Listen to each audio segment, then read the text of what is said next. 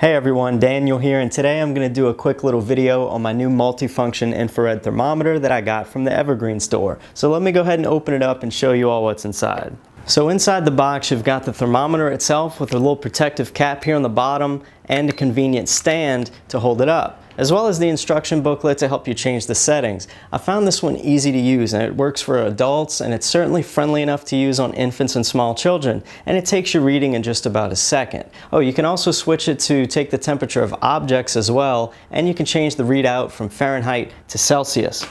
So here, let me take my temperature real quick and show you guys what it's like in action.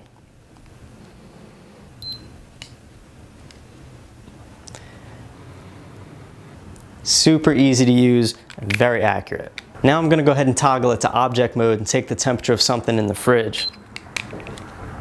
Alright, so I just went in the fridge and grabbed one of my really cold drinks, so I'm going to go ahead and take a reading of it now.